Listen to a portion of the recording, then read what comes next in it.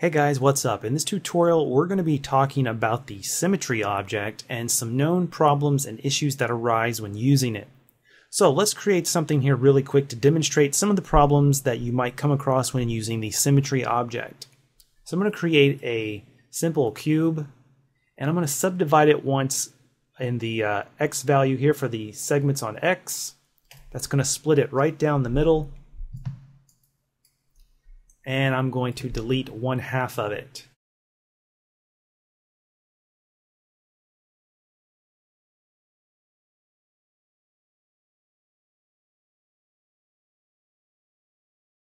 Okay, so the symmetry object, what it does is it takes 1/2 of an object and mirrors it over to the other.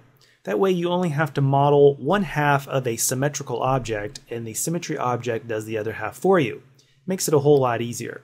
However, there's some known problems. So let's create a symmetry object. And to complicate things further, let's create a hypernerve object as well. So the first mistake that a lot of people like to make is they like to keep the symmetry object as the main parent root object. That is a big no-no. Let's find out why.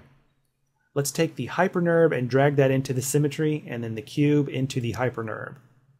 Okay, now everything looks just fine. There's no problems. Everything looks great. Okay, so I'm going to make a couple of cuts here. I'm going to go to the loop tool for the loop mode here for the knife tool. I'm just going to make a couple of cuts just so we can make this look more like a cube.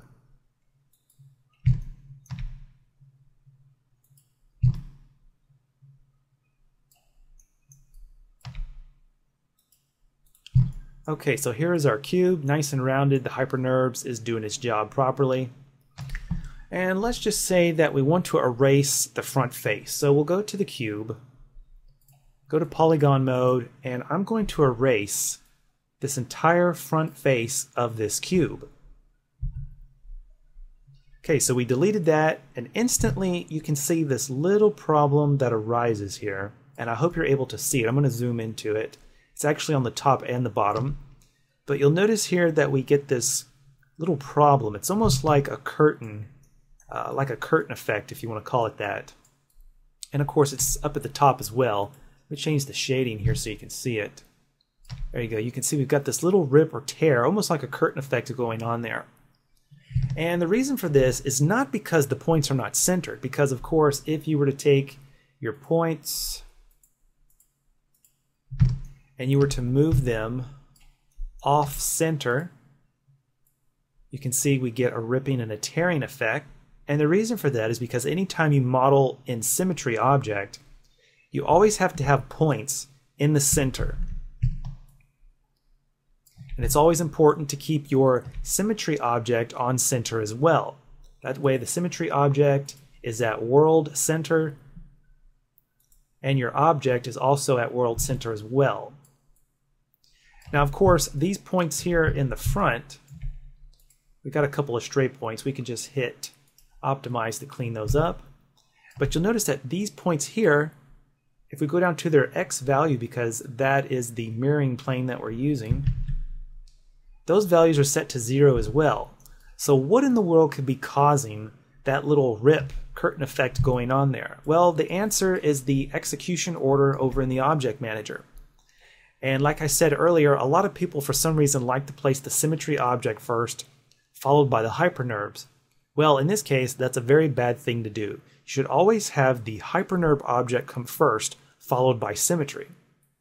So what we'll do is we'll drag this out, place the symmetry as a child of the hypernerve, then place the cube as a child of your symmetry object, and now we have a clean edge across the front. All because of a simple execution order problem, which is now solved. Okay, so that's the first problem that has now been solved. The second problem arises when you start to make extrusions and inner extrusions along the axis plane that you're mirroring off of. So just to quickly demonstrate this, I'm going to close up the front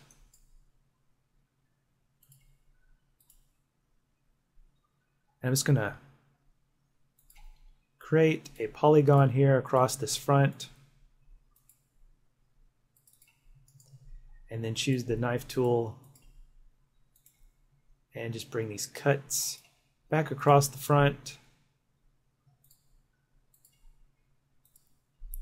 Okay, so let's just say that you want to make an extrusion here on the front. Well, that's not really a big deal. Let's turn everything back on, go back to polygon mode, and let's select this face here. Now, if we were to extrude this inward, instantly we get this really nasty looking mess here. And the reason for that is because when we extrude it inward, there was a newly generated polygon, this one here on the very inside, you can see it highlighted here. That one was generated when we created the extrusion. However, that polygon was extruded along the mirroring plane for the symmetry object, resulting in this unwanted problem now when we turn everything back on. So let me give you a little example here. I'm going to create a plane. You don't have to do this part. Let's assume that this plane here represents the mirroring plane. This is how the symmetry object works. Everything on this side over here, the right side of this plane, is what you work with. This contains the polygons and the points of everything you're working with. Then over on the left-hand side, this is what's being mirrored by the symmetry object. Well, if you create a polygon that takes up the same space as this plane, you're going to end up with this problem that now is occurring here right in the middle of our cube, which is this unwanted mess here. So the way to fix it is just to select it and delete it. And now when we turn things back on, now it's gone and there's no more of a problem. But what if we want to go further with this? What if we want to make an extrude inner and then perhaps maybe another extrusion inward? Now notice that when we extruded inward, there was a new polygon that was created here, and then when we extruded this piece back, another polygon was generated here. So let's see what happens when we turn these on. Alright, well that doesn't look too bad. Perhaps maybe you want those two holes there, but in this case I don't want those two holes there. So what we need to do is delete these newly generated polygons. If we turn them on, you can see the ridge between the two holes is gone, but now we have a hole there. And the reason for that is because these points are not zeroed out, because the symmetry object is sitting at 0. So if we look at this from a front view, the symmetry object is sitting here at 0 for the x value. But you'll notice that the points that we just extruded inward are sitting back here at a value of +10. So that's not going to work because those points need to be centered in order to be picked up to close the gap for the symmetry object. So in order to fix this, all you need to do is zero out these points. Now this is a little bit of a problem because you might be working on something where you're going to be making a lot of extrusions and a lot of inner extrusions, and you're going to have to continually come back and delete those polygons and then center out all of those points. And you're going to have to do this over and over again depending on how many polygons you're generating along that axis plane. So I'm really hoping that perhaps in the future, maybe in a future upgrade or release, Maxon will overhaul the symmetry object and just give us a brand new symmetry object that is fully dynamic, that will be fully aware of when and if we make extrusions or inner extrusions along the mirroring plane. So in the case of these points, in order to center them out, there's different ways you can do it. The first way is the old-fashioned way, otherwise known as the hard way. That is, select them manually and then zero them out. So in the case of these, they're all sitting at the same x value, so we can just select them, come down here to the x value and zero them out. And now you can see they're all lined up. and we'll turn everything back on, and there you go. But what if your points have random values? What if they're not all sitting in the same location as far as x goes? So I'm just going to move these around and give them some random values in the x value.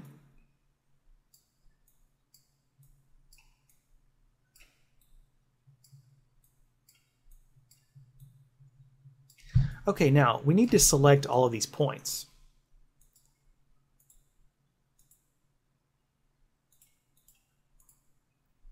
So what I'm going to do is choose the rectangle selection. I'm going to make sure that only select visible elements is off. And I'm going to select these points. Now in this case, since all of these points do not contain the same x value, you'll notice that the axis handle is now in the approximate center of all of these points.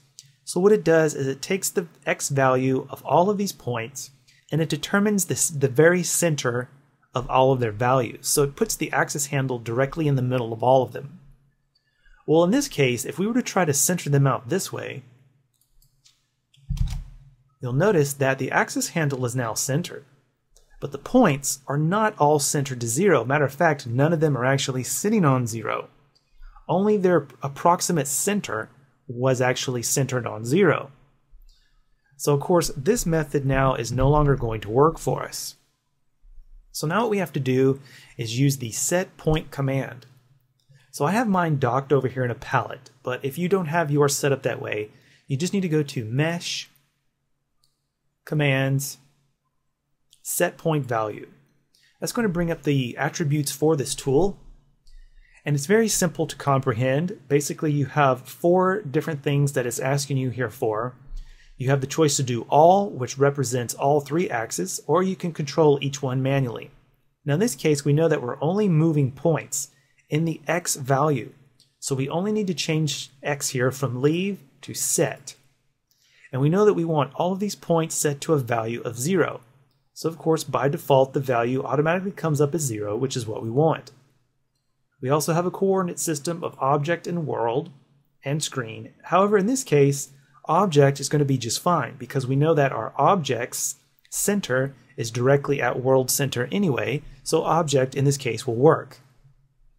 So now we can hit apply, and now all of our points have been centered out. Now, let's just assume that you're going to go back and make a lot more extrusions, inner extrusions, you're going to be deleting polys, and you're going to find yourself continually coming back to this tool. Well, okay, that's not really a big deal. All you need to do is just select the points that you want to center, go back to the set point value command, and then just hit apply, and those points will be centered out. But what if we could create a custom script that all you have to do is click it once and all of your selected points will automatically be centered for you without even having to pull up the tool?